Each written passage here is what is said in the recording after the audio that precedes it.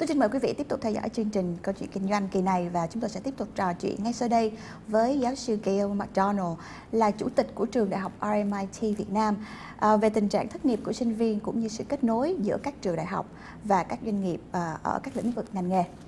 Welcome back, Ms. Gail. It's been an interesting conversation and discussion about what we can learn from what you've been doing in RMIT Vietnam, so that to provide more opportunities for students after they graduated. There is one other issue is that most of the Vietnamese students, they want to get into the state universities, like the top universities of the country, because they think that they would have, they would get a better education and better opportunities after they graduate.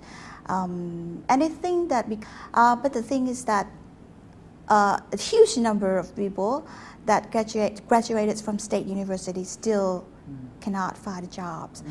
So do you think, you know, government should do something here, or what is the role of the government here? Well, the government is obviously a part funder or full funder of universities, so they can certainly provide expectations, which they have been doing recently, saying that we expect greater levels of employability.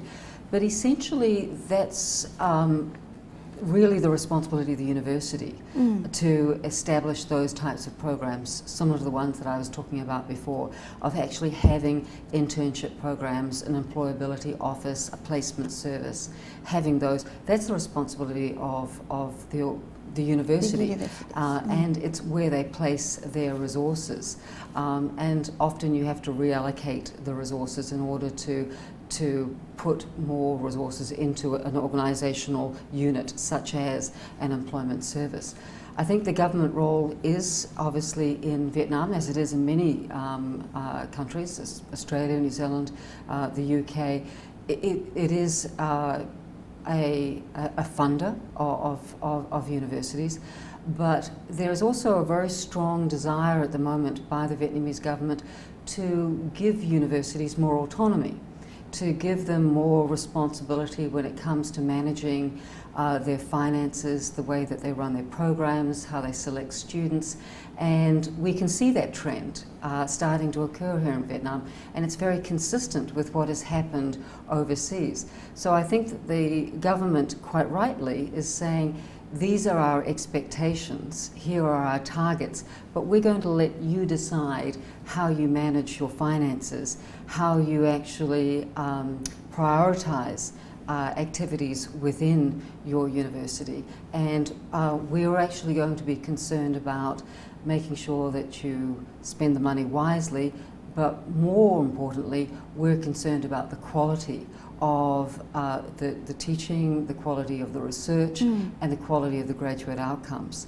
Yeah, and there's a lot of improvement that we need to do there. We know that Vietnam is a developing country, and we have more than 6% GDP growth every year. Unfortunately, the number of employment people in Vietnam are quite high compared to in Australia, and because we are not doing a good job in training our students after they graduate so that they can get a job easier.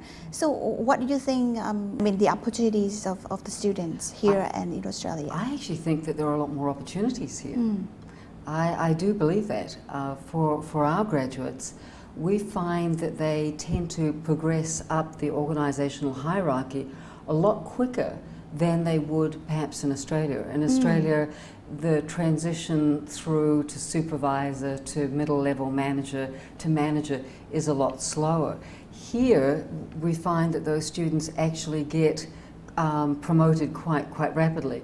But as you commented in your opening remarks, a lot of our students go into multinational firms. Yes. So they tend to have higher levels of English capability because of the way that they've been trained, the type of programs that they've done, and because of, so I think the opportunities here, because of the growth that you referred to, because of the number of multinational firms and foreign investment that's coming into Vietnam, it's providing quite unique opportunities, which I think the graduates here in Vietnam could really benefit from, Far more so than what I think a number of graduates are perhaps experiencing in Australia.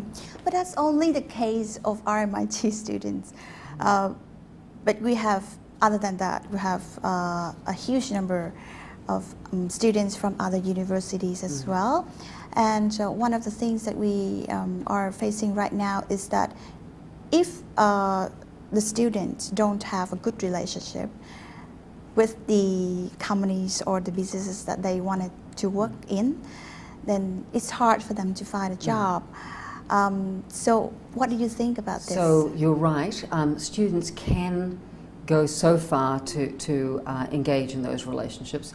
The competitions, the HSBC business competitions, there's a lot of competitions. Engaging and participating in those competitions is a very good way of students to actually get themselves noticed and perhaps get the relationships with industry. So that's part of the process, but the other part is actually the universities themselves, the staff in the universities, the academic staff, the administrative staff, making those connections with industry. And for academic staff, it's looking at how they might be able to change their assessment. So what we refer to at RMIT Vietnam is authentic assessment. We don't have any midterm examinations. You don't go into an examination hall and sit there with a clock on the wall and they say turn the page now and you write for 3 hours. Wow. No. What we have is we usually have, for example, in a professional communication course, we have somebody from an advertising agency who will come in and brief the students on a problem. And it's a real problem and it's a real need.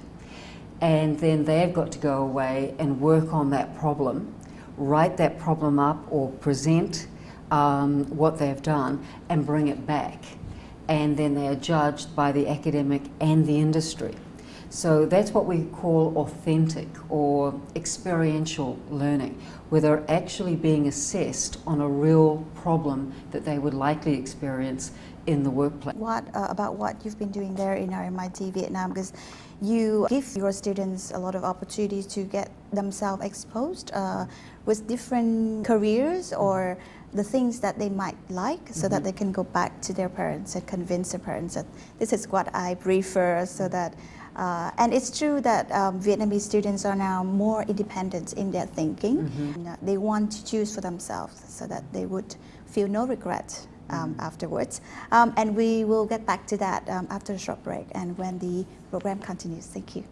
Thưa quý vị, mời quý vị tiếp tục giữ kênh để chúng tôi còn tiếp tục trò chuyện với giáo sư Gail McDonald sau một vài phút giải lao.